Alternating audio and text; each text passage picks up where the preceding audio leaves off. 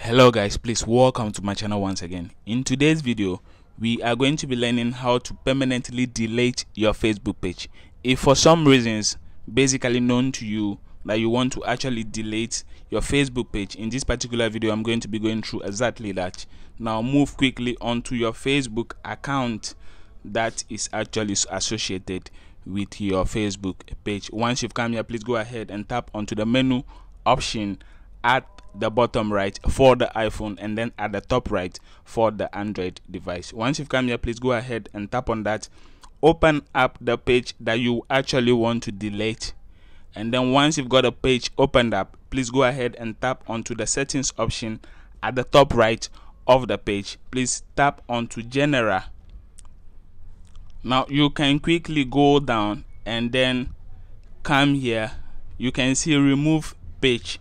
Now you can permanently delete your Facebook page once you actually tap on the permanently delete page, and then you are going to be met with an option that is actually going to ask you to delete your Facebook page. Once you've tapped on that, I believe you'll be asked to enter your password also in order to delete your Facebook page. If you are actually looking for a video that you can temporarily delete your Facebook page that you can actually come back to reactivate, I've got a video made on that, and the link is however in the description where you can be able to check that out and then go ahead and temporarily delete your Facebook page if you want, and then you come back to it maybe about 30 days later.